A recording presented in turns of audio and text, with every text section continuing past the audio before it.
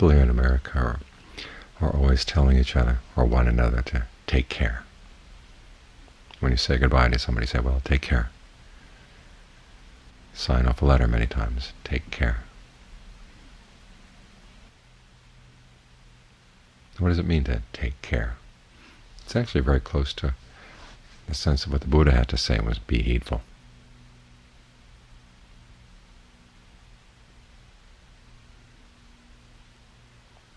Or if we could interpret it in that way, it would be a really useful salutation.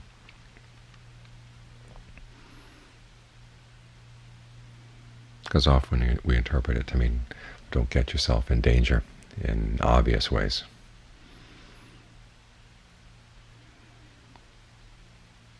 But there are lots of dangers that we create in ways that are not so obvious.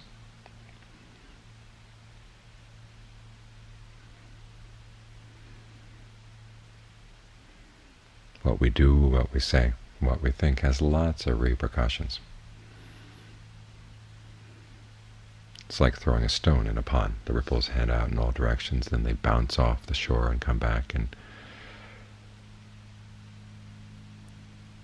all sorts of interference patterns.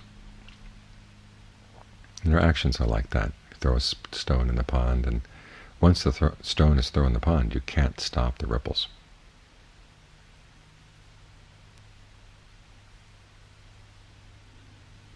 Once we intentionally act in any way, once the action is done, then the results are going to have to ripple out and ripple back. So that's the way in which you should take care. Be careful about what you say, what you do, what you think, because the ripple effect can go on for a long time in ways that you might not foresee. In fact, the Buddha said that the question of how karma gets worked out is so complex that if you tried to follow every little strand of influence, you'd go crazy. But if you stick by the basic principle that the quality of your intention determines the results you're going to get, you don't have to trace things out. You just keep focusing on the quality of your intention right here, right now. Be careful what you do, careful what you say, be careful what you think. That's when you're sitting here meditating. Be very careful to stay with the breath. Be very careful to notice even the slightest hint that the mind is going to wander off. Catch it and come right back. The more sensitive you are to that potential, the more solid your meditation is going to be, the more solid your concentration. And the more solid your concentration, the more you can see. The two go together. So as you're meditating, take care. And even when you get up from the meditation, take care again.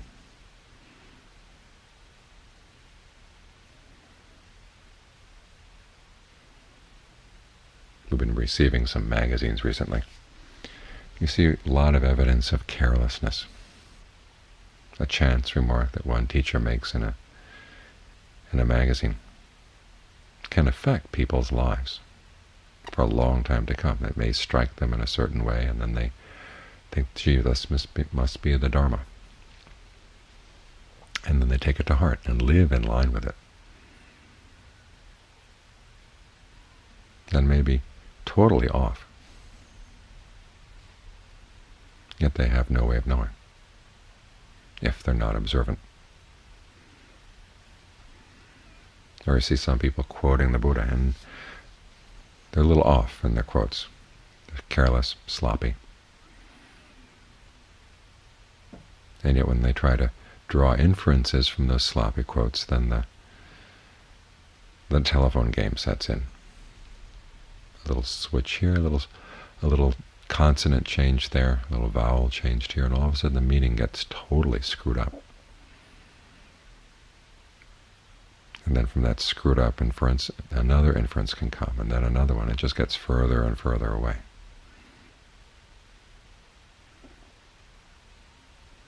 And people assume that's what the Buddha taught.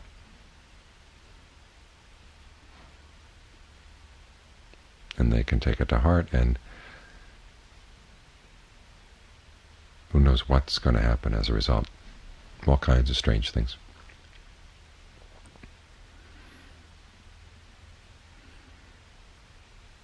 There's an old Chinese belief that if you mislead people in your teaching, you're going to be blind the next time around. It's that serious.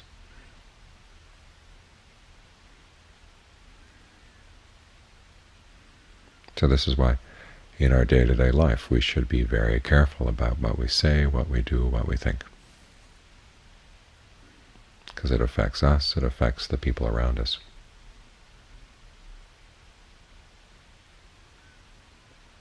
And the more careful you are, the less damage you do.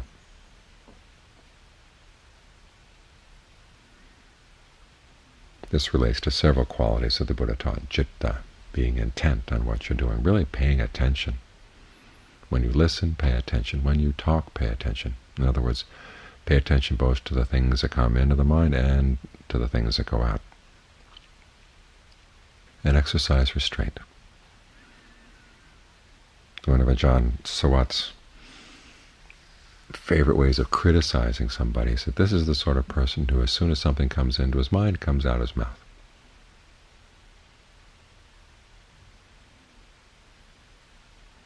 In other words, there's no filter, there's no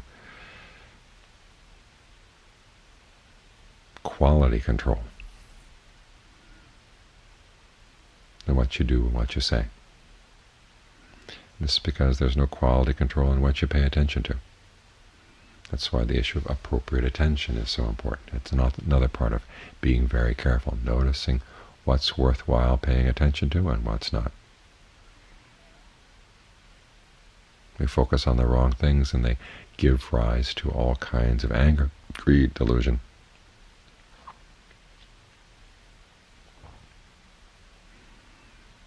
And then the ripple effect goes rippling out.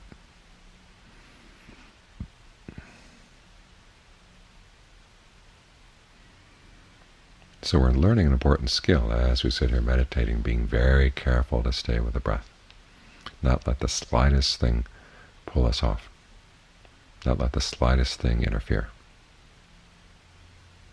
This is precision work, because our well-being is precision work as well. After I'd been ordained a couple years, Ajahn Fung had me translate some Ajahn Lee. He said it was for the sake of my own meditation.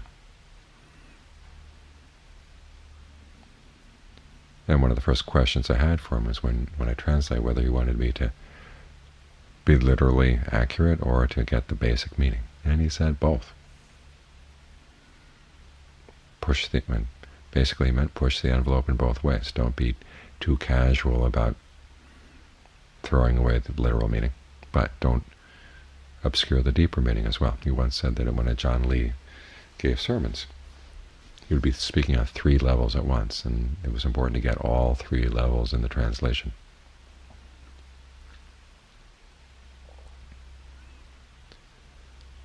And so what this did was require that I read Ajahn Lee a lot more carefully than I'd read him before. And pay attention to the phrases that I thought were little throwaway phrases that were simply idiomatic or peculiarity of Thai that didn't really have much meaning. You begin to realize there was a meaning there. And then it was learning how to be sensitive to what was simply idiomatic and what was important to take literally. And that required sensitivity. And the sensitivity I had to develop as a translator, translate it back into my meditation.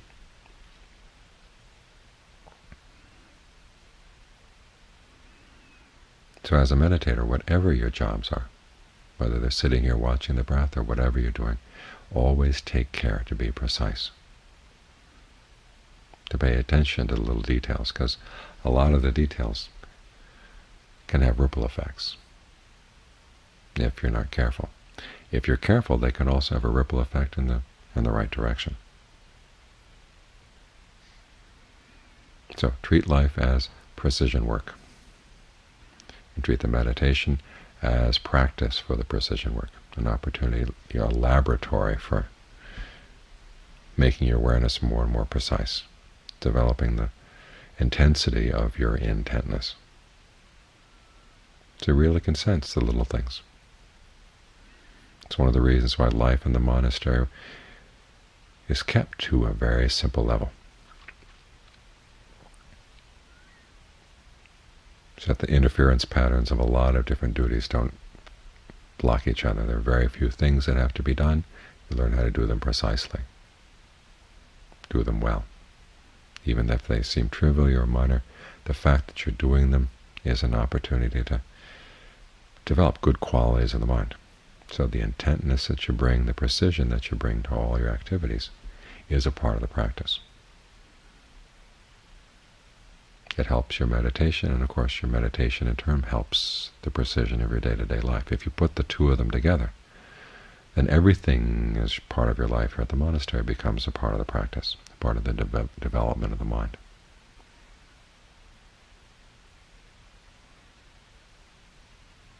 And notice that among Ajahn Fuang's best lay student meditators were the ones who took their everything in life as a lesson for the practice.